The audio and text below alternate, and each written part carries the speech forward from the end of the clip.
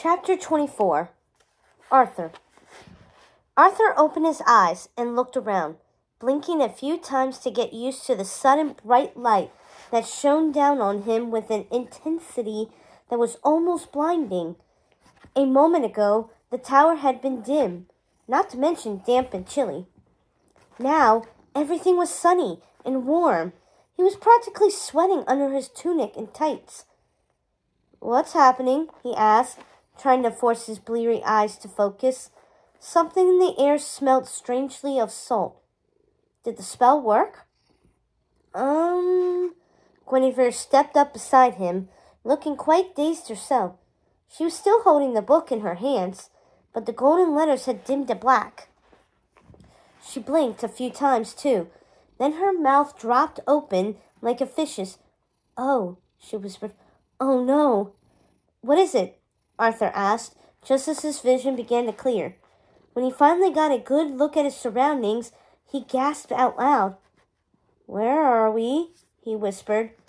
One thing was for sure, they were definitely not in Merlin's leaky old tower anymore.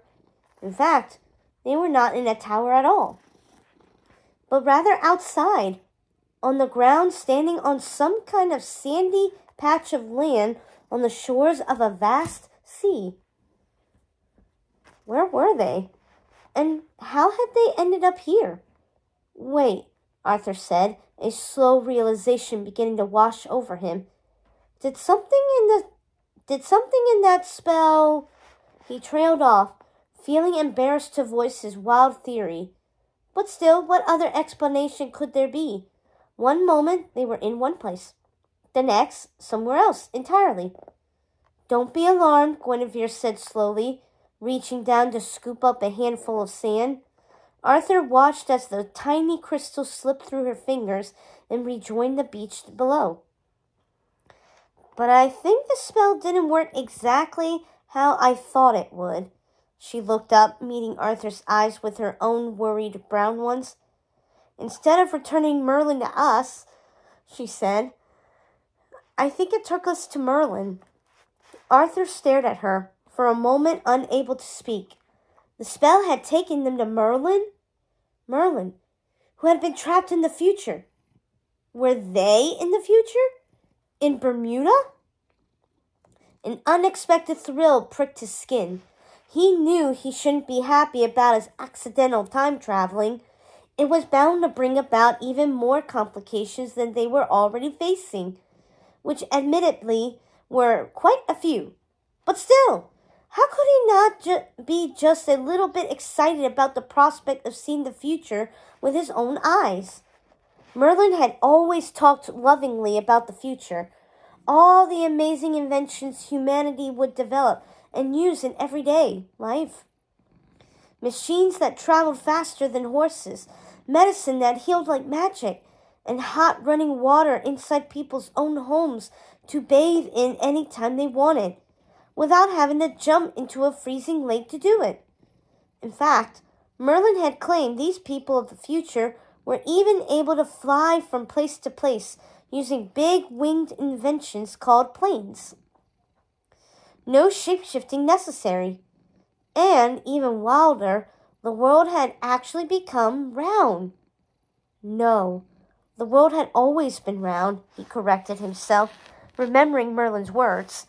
It was just now everyone knew it. "This is amazing," he cried, twirling in a circle, taking it all in. "I can't believe we're here." "Me neither," Guinevere agreed, though she sounded a lot less enthused. Arthur glanced at her, surprised. She looked almost frightened, wringing her hands together in front of her. On instinct, he placed a hand over hers. "It's going to be all right," he assured her. "We're going to find Merlin, and he'll know what to do." It was then that he spotted some kind of castle behind them, but it was unlike any castle he'd ever seen before. 3 strange-looking manor houses were set in a U-shape around a courtyard, each 3 stories high and featuring impossibly large glass windows lined up in triple rows, all along their sides. Arthur gave a low whistle. He'd never seen so much glass in his life. And it was so smooth, too, not bubbled or rough like the glass back home.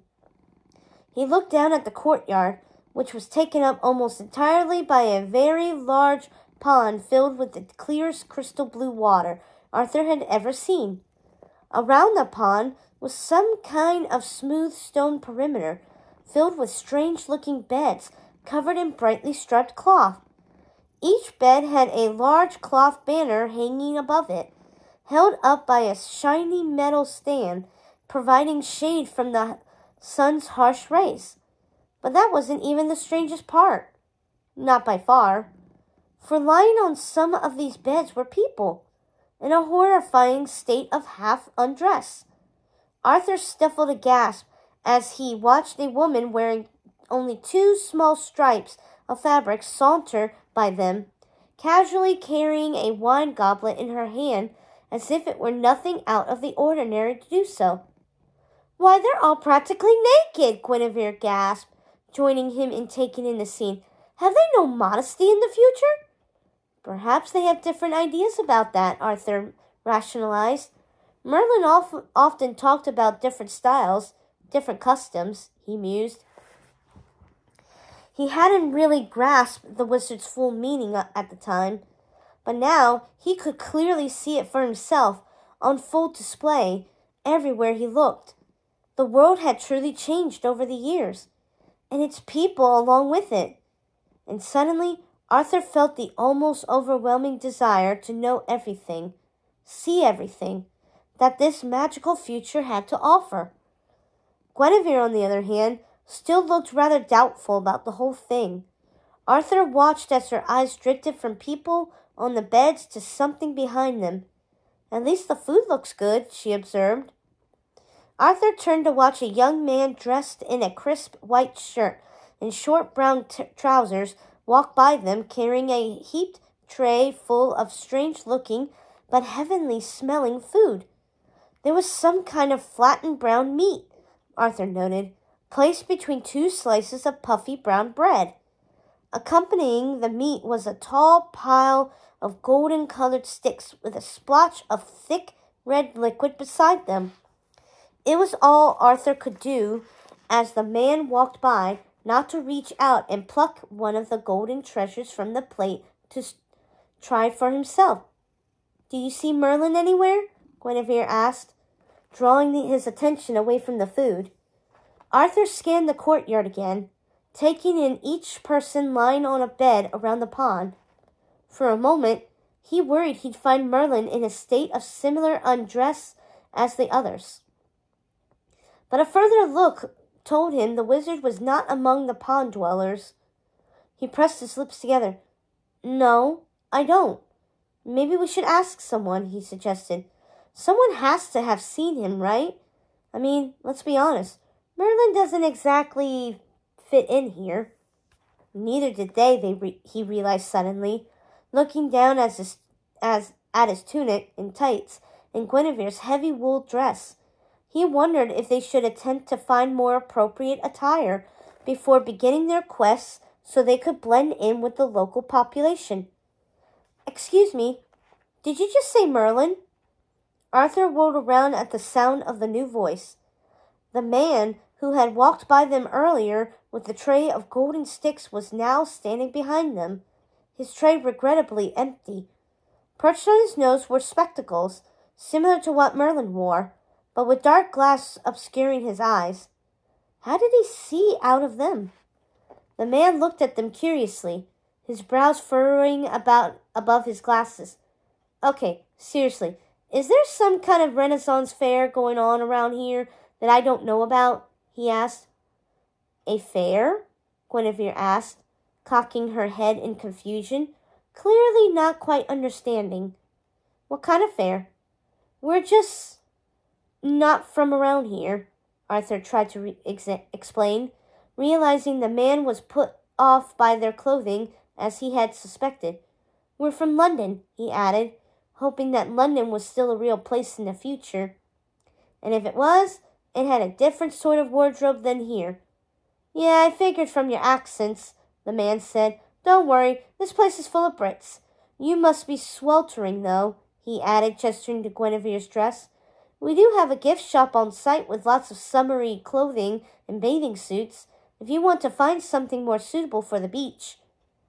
Gift shop? Arthur stored the words away in his mind. That must be where people receive their clothing in the future. And how nice of them to give the clothing away as gifts instead of charging money like they did in the shops back home. No wonder Merlin liked the future so much. Good food, free clothes, warm weather. Why, it was almost paradise. In fact, if the entire fate of England hadn't been at stake at the moment, he might have actually thought about staying here for a while himself. Thank you, Guinevere said. I'll, keep that in mind. Arthur stepped forwards, trying to steer the conversation back to the missing wizard. You asked if we mentioned Merlin. Have you seen him? We're actually looking for him. He's been gone for quite some time, and we're a little worried. The man nodded, seeming relieved. I figured someone would come for him eventually. He didn't have an ID on him, so we couldn't call anyone. He kept babbling these nonsensical words by the pool and was starting to freak out some of the guests. Probably just too much sun for the poor guy. It happens to the best of us. He stopped as if something had just occurred to him. Wait, you're not Wart, are you? I am, Arthur exclaimed, shocked to hear his own name spoken by a stranger in the future. I mean, that's my nickname anyway. Merlin always called me Wart. I thought you might be, the man said. He gave Arthur a stern glare. Look, I don't know what kind of fight the two of you got into, but your grandfather seems really shaken up by it. It might be nice if you forgave him for whatever it was he did. I mean, trust me, I have a grandfather too. I know how they can be. But still, the poor old... Where is he? Arthur interrupted, starting to get impatient. Where can we find him? I have no idea, he said with a shrug. Security took him away a few hours ago. Like I said, he was acting really strange, mumbling to himself, telling people he's a famous wizard, like the Merlin of the King Arthur legend or whatever. Wait, Arthur said, his turn to interrupt. Did you just say King Arthur legend? He glanced at Gwyn. She looked back at him, raising her eyebrows. Yeah, you know, the whole Knights of the Round Table, Guinevere, Lancelot. The man looked at them strangely. I would have thought you'd be all over that kind of thing, judging from the way you're dressed. He shook his head, looking disappointed. Kids these days, no sense of history. Yes. Sorry, yes. Arthur barked in shaky laugh. Of course we know all about King Arthur and his round table, he added. Wow. Had the circular table he just installed back home in his meeting room somehow become legendary in the future? It seemed an odd detail for people to remember throughout the annals of time, but he was flattered nonetheless. Also, who was Lancelot? He realized the man was looking at him strangely. He swallowed hard. And, yes, my grandfather gets, confused sometimes, he added, still fake laughing. He likes to imagine he's a time traveler from the past. Yes, the man's eyes lit up. That's right. He did say something about time travel. He snorted, giving them a rueful grin. Between you and me, I kind of liked the old guy. He was funny. Weird, but funny. He looked out over the courtyard. You see that man over there? His name's Joe. He should know where you can find Merlin. Thank you, Arthur said, feeling relief wash over him. We'll ask him. Good luck, the man said, and take care of your grandfather, won't you? We will, I promise. The man nodded and headed off in another direction. Arthur turned to Gwyn. First, let's go to the gift shop, he said. We'll get clothing to fit in better. Then we won't have to deal with questions every time we talk to someone. They headed in the direction of the gift shop, which turned out to be not much different from the shops back home in London, though the gifts were quite different in style. Still, after a few moments of studying the others who were shopping in the store, they were able to pick out a few items of clothing that seemed more in line with what people in the future wore, but weren't made of the barely there fabric that some seemed to prefer. Arthur grabbed a pair of brightly colored trousers that stopped at his knees and a large shirt that Guinevere translated to read, "I survived the Bermuda Triangle." Arthur had no idea what that was, or if they had indeed survived it, but they had survived time traveling, and since there were no shirts bragging about that particular achievement, this would have to do. Guinevere emerged from the small booth used to changing clothes, looking beautiful in a long, frothy blue gown of the lightest, silkiest material Arthur had ever seen. It wrapped around her body in swath of fabric, but left her arms uncovered. She walked up to the mirror at the end of the shop and stared at her reflection. "I don't know," she murmured, looking doubtful. She turned to Arthur. "Do you think this is suitable?" "I think you look lovely," he said honestly, and when Guinevere smiled, he knew he'd said the right thing. "Now come on, let's find a Merlin." They started to head out of the shop, but before they got to the doors, a woman wearing a colorful flowered shirt suddenly stepped into their path. "Are you planning to pay for those?" she asked, looking at them angrily. Arthur frowned, confused. "Aren't they meant to be gifts?" he asked. "This is a gift shop, right?" "Yes." "Very funny." The woman rolled her eyes, dragging them both back to a small table in the center of the shop on which there sat a strange machine Arthur didn't recognize. She reached over and plucked a paper tag off each of their outfits. "The dress is $39.99, she said. "I'll throw in the shirt and shorts for an even 60. It took Arthur a moment to realize she was talking about money.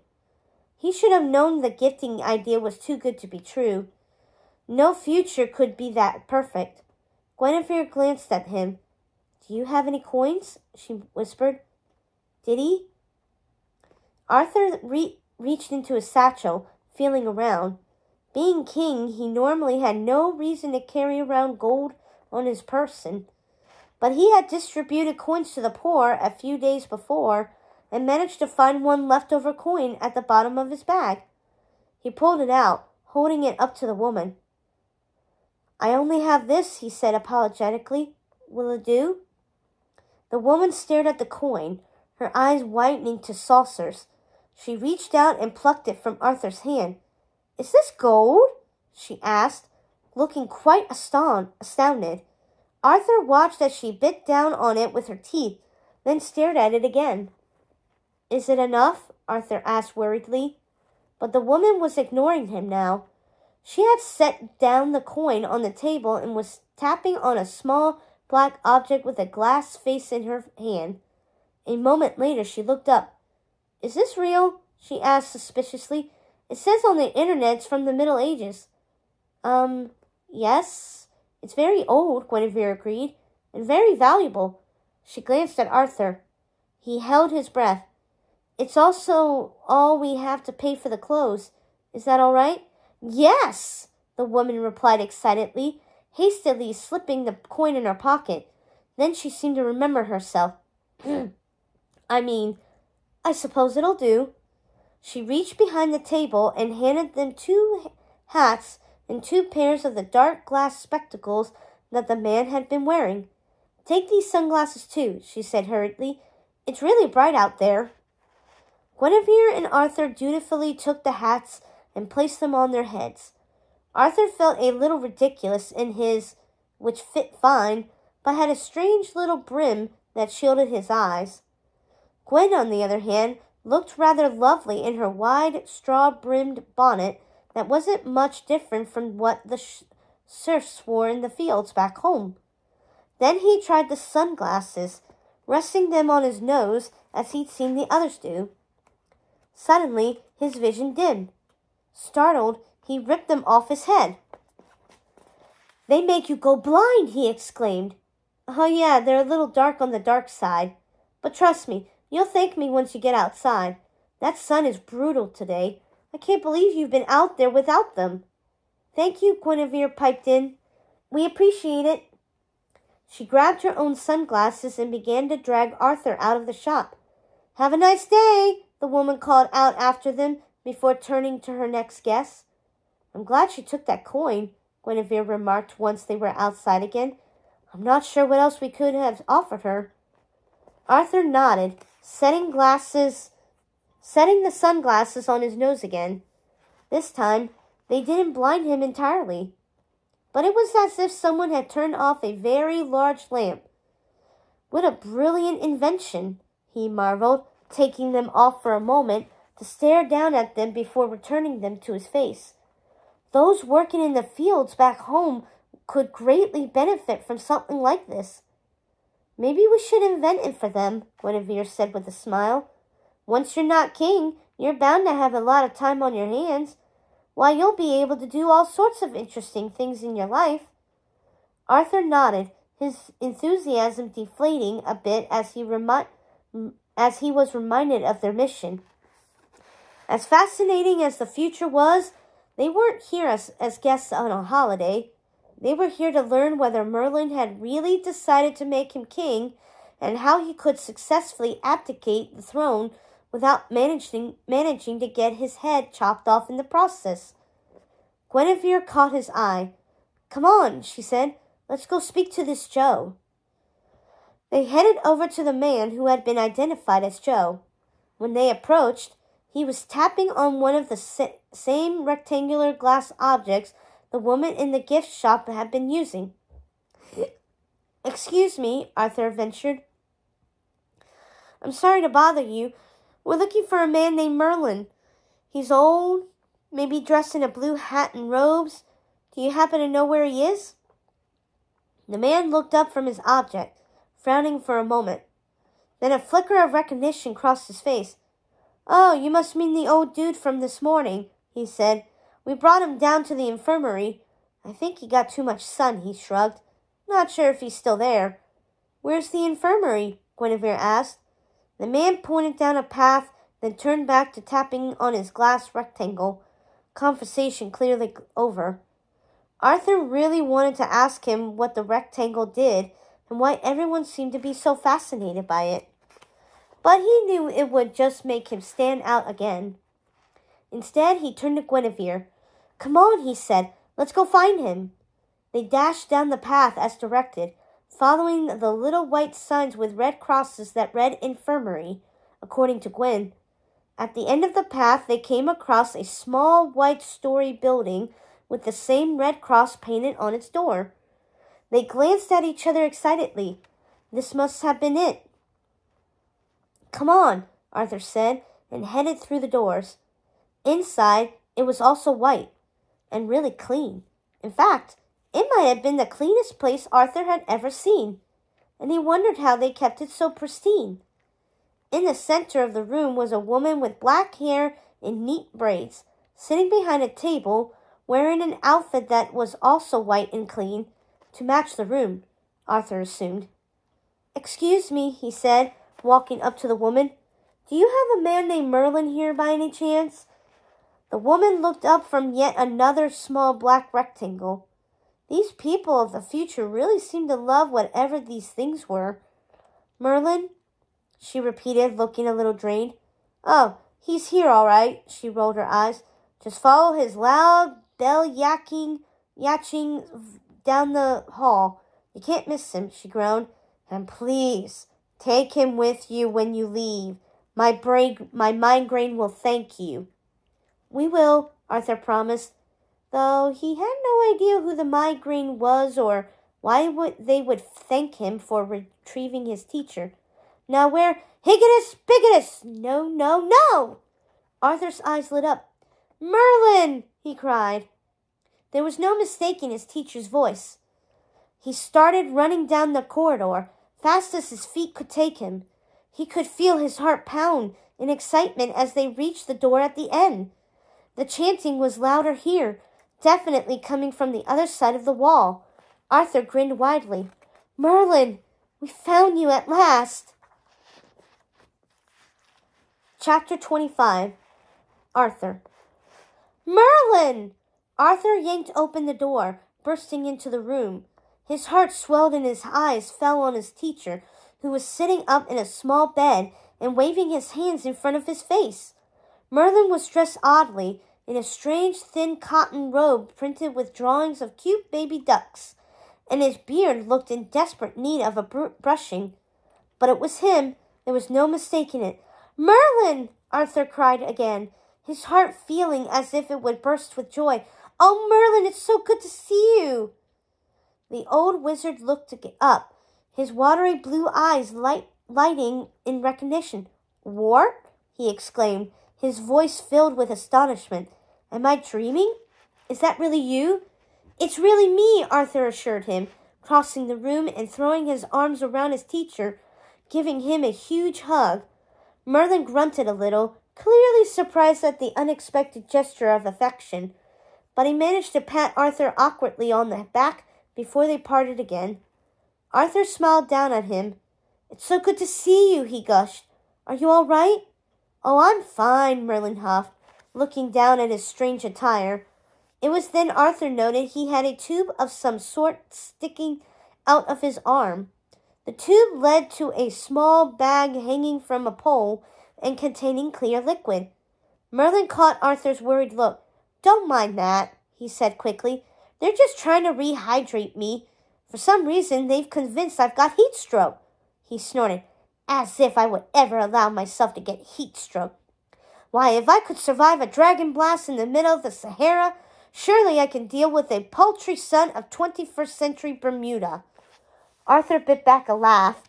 It was Merlin, all right, and he hadn't changed a bit. I'm just happy you're here, he said, pulling up a chair and sitting beside the wizard. I have so much to tell you. So much has happened since you've been gone. Of course it has, Merlin grumped. I'm sure she's taken full advantage of my absence to cause as much havoc as possible. He made a disgusted face. I should have picked a longer-lasting disease, he muttered. That would have shown her not to trifle with me. Arthur frowned. Who are you talking about again? He asked, though he had a sneaking suspicion he knew. Madam Mim, of course, Merlin blurted. Try to keep up. He squeezed his hands into fists. I'm positive she's the one who tangled with my spell-casting skills, making it impossible for me to get back home. I can still time travel, you see, but I'm unable to pinpoint where or when I want to go. You can't imagine all the places I've been to since I first left you in the tower. The 20th century, the 22nd century. I don't recommend that one bit, by the way, he added as an aside. He tapped his fingers to his chin.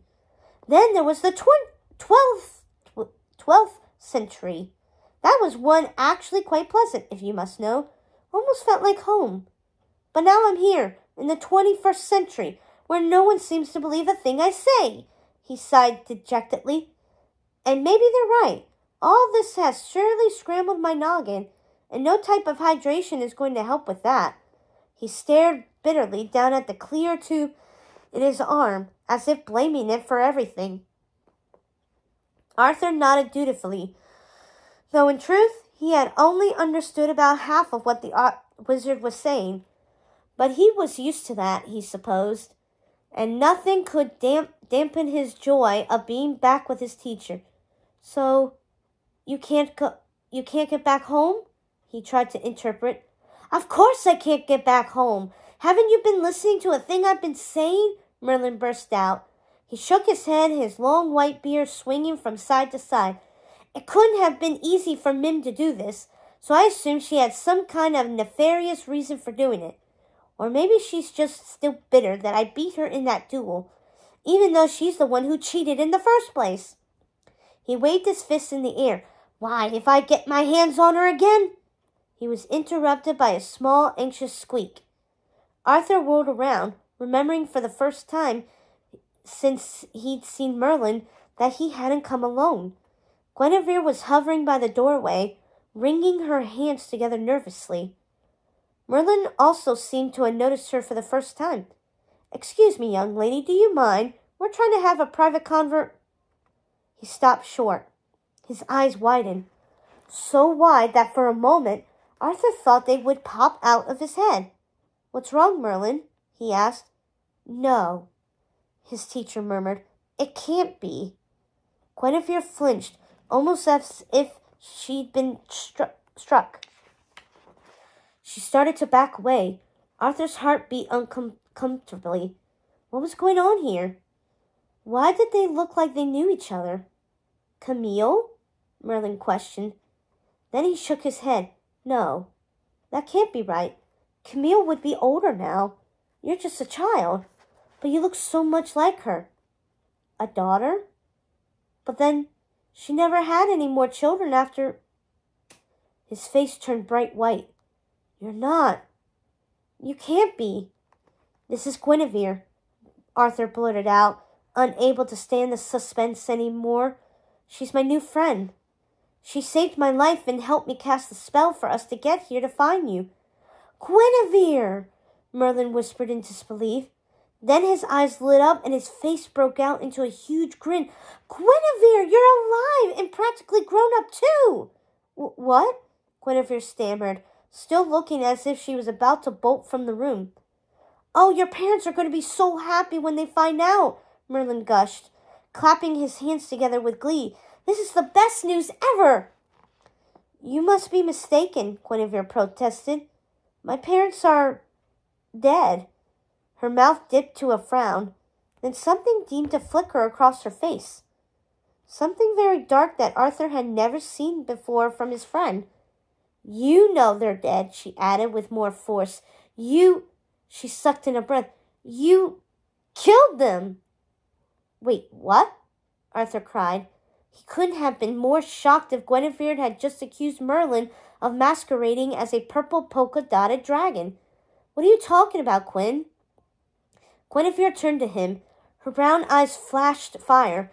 "I'm sorry, Arthur, but you need to know the truth.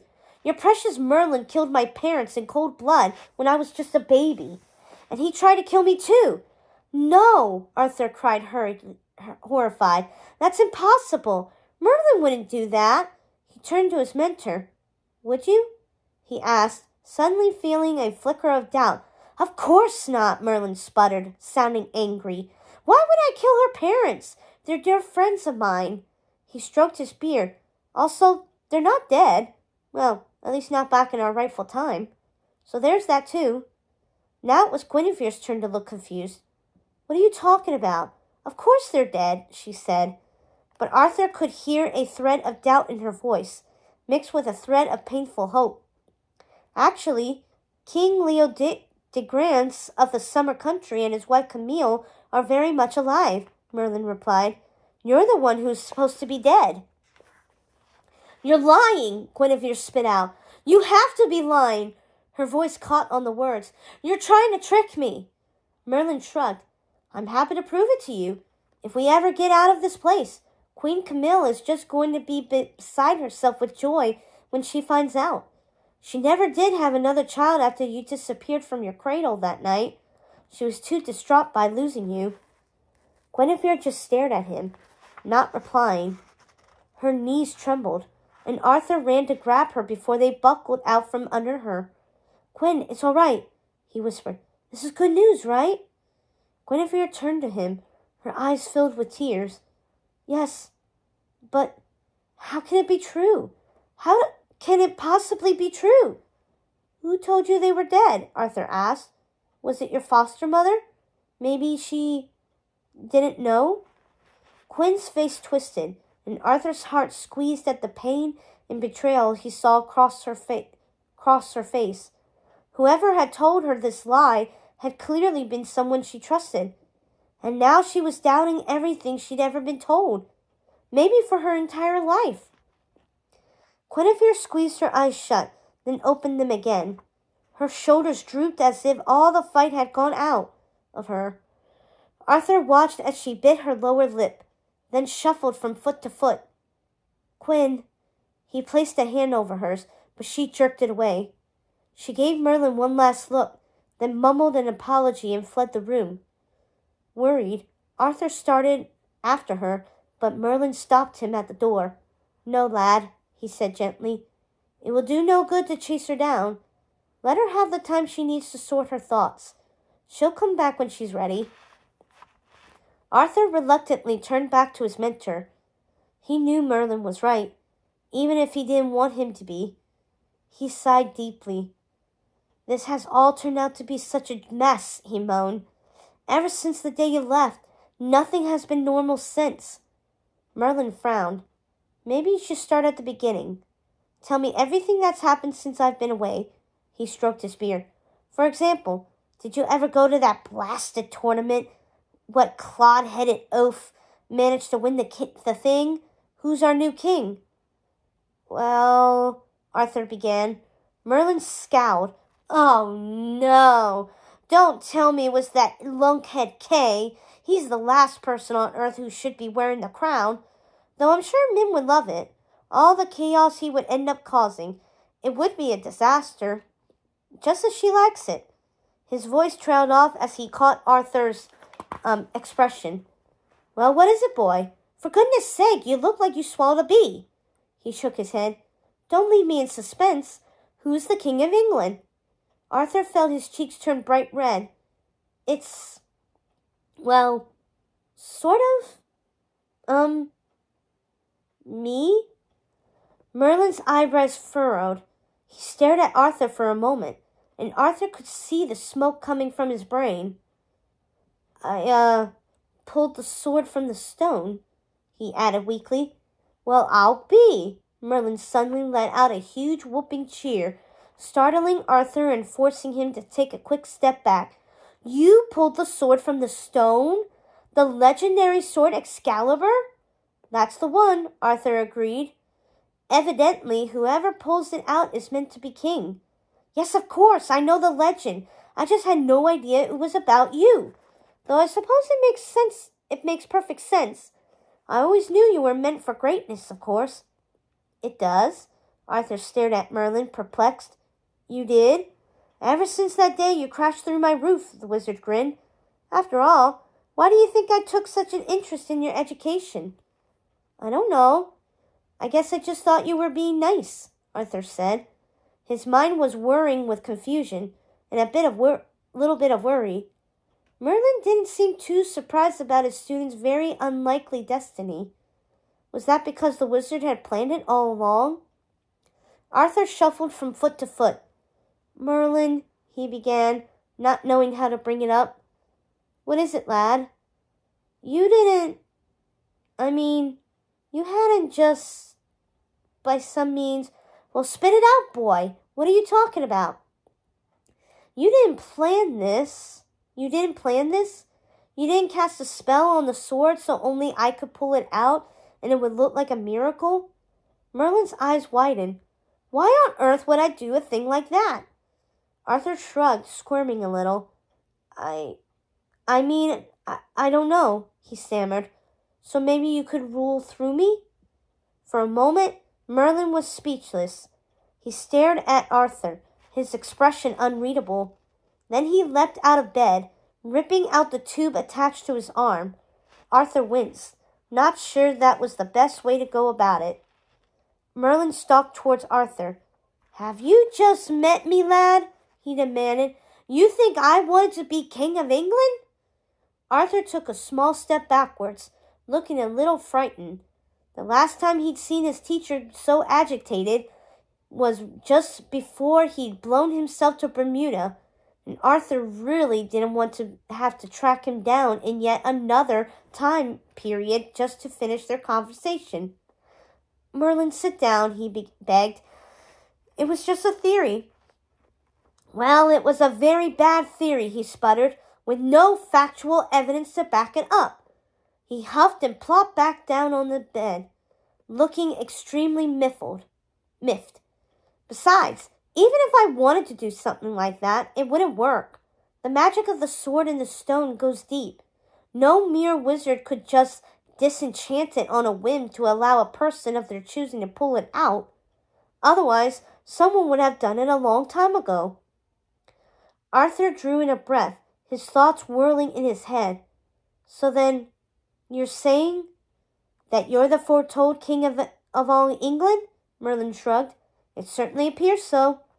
Arthur felt his heart skip a beat. Could it be? Could he really be the true king after all? It seemed impossible. Yet what other explanation could there be? Certainly no one else would want him to be king or have the ability to make it happen. He felt an unexpected thrill spin up his spine.